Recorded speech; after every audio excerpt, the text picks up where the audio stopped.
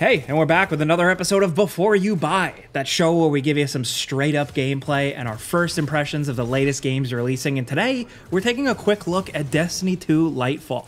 It's out, and it's a big deal. A lot of people still play Destiny, and this is a big update. This is the technically 7th expansion in Destiny 2, Bungie's long-running, endless first-person shooter. It's come a long way from releasing in 2017 under Activision, where it seemed fun, if a little half-baked at launch, but people stuck with it, and Bungie stuck with it, and it only got better and better.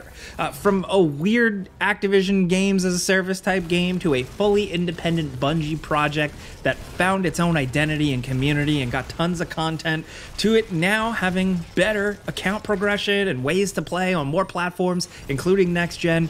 Destiny 2 seems like it's been through a hell of a lot, and it's come out the other side way better.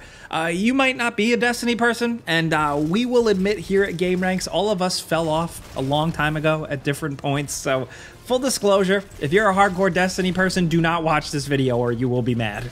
I'm sorry. You're already playing it anyway, so just consider this an overview for other interested parties. Just a bit of a peek at what's new and some first impressions and some gameplay, you know, like I say in the intro. Maybe you have a friend who loves Destiny and you're like, oh, what's this about? Or you're trying to get into it. I don't know. Let's talk Lightfall. This is the big new expansion and technically, I believe, the penultimate chapter in what is apparently going to be like the end-all, be-all of a story or something. You get a good amount of stuff and big changes with it. Starting off with a full new campaign with new missions and quests and a new destination, Neomuna, the capital city of Neptune. This enough all makes it feel like a big new thing to play through. Neomuna brings a massive, cool neon city at your fingertips to go on patrol, zip around, do vendor stuff, get stuff, and kill bad guys. It's a city, so there's a lot of verticality to it, and it's really different from what we've seen in Destiny. Fall damage is reduced, so that helps, but there's also like a grappling hook, which kind of honestly just always makes things more fun in any game. I'm biased, I'm just pro grappling hook. But that does lead to the new subclass, Strand. This is kind of like a green space magic thing, kind of like reaching through the great beyond. It's another manifestation of the darkness, like stasis. All classes can take advantage of it in ways, and just kind of getting the rough introduction to it, it's really fun. The super is cool, and you have all these powerful green attacks, and Bungie did a really good job of integrating the pull grappling hook momentum into the gameplay flow. I found myself pulling off really cool stuff and just having a really good time, like yanking a dude towards me off a ledge, and as he falls, using the momentum to pull myself up in the air and then shoot more dudes.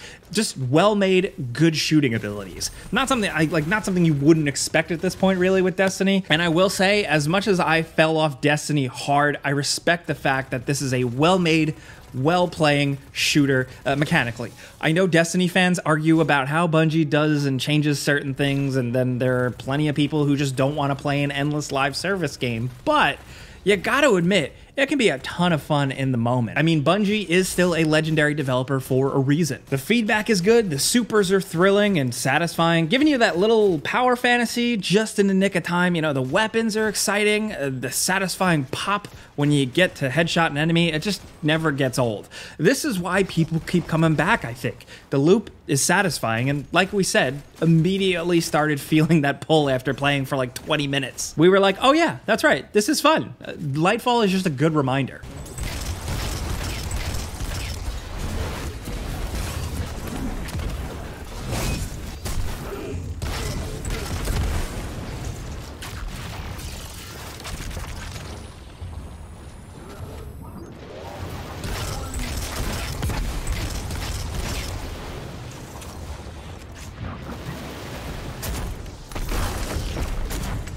And the game is harder now, technically. Lightfall has a legendary difficulty mode with dark powers to unlock if you're nasty, but Bungie also just has notched the difficulty up in general. I think this makes sense, especially for most people who've been playing a while, because I mean, You've been playing this game for years, you're used to it, so yeah, maybe amp it up a bit. If you're coming in new, don't freak out. The game isn't like crushing or anything, but it is very challenging right from the early new campaign missions, so you do have to pay attention. Just be aware. Especially be aware of like one of the new enemy types, the Tormentor. These bastards are really cool looking with some stunning abilities, and they're mostly fun to fight because they keep you really moving, but they also have an ability where they suppress your super and they like grab you and you lose it completely, and it's really annoying. But hey, I don't know, I guess it keeps it on your toes. The overall threat is imposing. That grand scale, that epic scale from a Destiny main campaign is here. And right from the start, everyone is in peril. Because of where we're coming from, we only know like half of what's going on. There's been a lot of story, but you and Osiris end up on Neptune after a massive scale attack from Callus, the big gross baddie. But the real bad guy pulling all the strings is the Witness, who you get to see a good amount of here, and they're awesome. Whatever the hell they are, they look really cool with this really, really unique design. The stuff is very impressive. They feel imposing, like an actual big existential threat to our heroes here. But a lot of it is focused on Callus being back and crazier and attacking this city with his Shadow Legion. And not only is Neomuna cool looking, but it also introduces you to these big Cloud Strider dudes who are kind of like Silver Surfers. It's dope. I don't know. Bungie goes wild with this game and just kind of makes a bunch of cool stuff, does whatever they want, and when it hits, it hits. Now, jumping in after being dormant for a long time, we loaded up an old character and we were caught up. We were able to open the director and just jump right to the new Lightfall campaign and just had to equip some more updated stuff as soon as we got it. I know the onboarding for new players is kind of not great, but I get the game has a million things in it after tons of years. Again, not an expert, but it is worth mentioning that they redid the new player experience with gameranx now. This is kind of intended to make the path of progression a bit more simplified, give you a bit of a guide, and that's whether you're new or experienced.